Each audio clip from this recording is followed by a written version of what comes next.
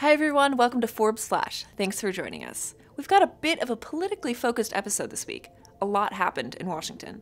Let's talk about it from a Forbes angle. It was hard to miss the big event of the week, Robert Mueller's testimony. The former FBI director and special counsel sat before Congress in 2 hearings on Wednesday. The topic? His investigation into the 2016 presidential election. Most importantly, Mueller stressed that Russia's meddling in U.S. politics is a big deal. We shouldn't be talking about it in the past tense because they're actively trying to meddle today. The situation, quote, deserves the attention of every American. As for the president, he said he wasn't going to watch Mueller's testimony, but he was certainly tweeting about it. Mueller stressed in the morning hearing that his report did not exonerate the president. He also clarified that Trump can be indicted after leaving office. Let's stick around in the nation's capital and take a look at our latest investigation into the personal fortunes of President Trump's cabinet officials. This week, White House Wallets takes a look at Betsy Devos. The Education Secretary is the richest of Trump's cabinet members. For years, the extent of her finances have been a mystery. But our reporters have been able to determine the root of the Devos family fortune, Amway, to come up with what we believe is the most realistic estimate of the size of her fortune published so far.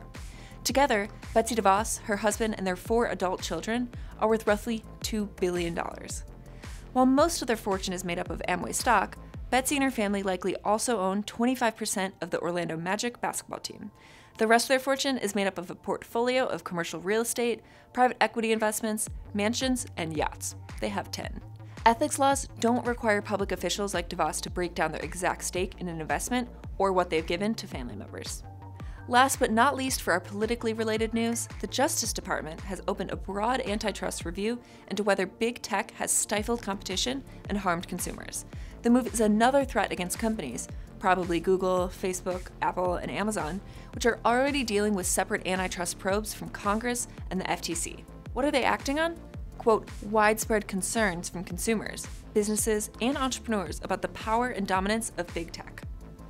Here's what Assistant Attorney General Makan Delrahim said about the matter. Quote, without the discipline of meaningful market-based competition, digital platforms may act in ways that are not responsive to consumer demands. The department's antitrust review will explore these important issues. And last but not least, I want to end the episode with a fun story. Our list of the world's highest paid athletes came out this week. Spoiler alert, they're earning more than ever, thanks to soaring salaries. The list of 100 includes representatives of 10 different sports and athletes from 25 different countries. At the top is soccer or football player Lionel Messi, who has earned $127 million in the last year. $92 million of that comes directly from his sport, while $35 million can be attributed to endorsements. He's joined in the top 3 by fellow sportsmen Cristiano Ronaldo and Neymar. Boxer Canelo Alvarez comes in 4th place, with tennis player Roger Federer rounding out the top 5. Despite not landing anyone in the top 5, the NBA has 35 players on the list, with cumulative earnings of $1.3 billion. That makes sense. Basketball players' salaries have skyrocketed. Plus, the salary cap has nearly doubled over the past 5 years. Check out how much your favorite athlete makes at Forbes.com/athletes. Thanks for joining us for Forbesian Look at the News this week. As always, I love to hear your feedback. You can send it via #ForbesFlash. See you next week.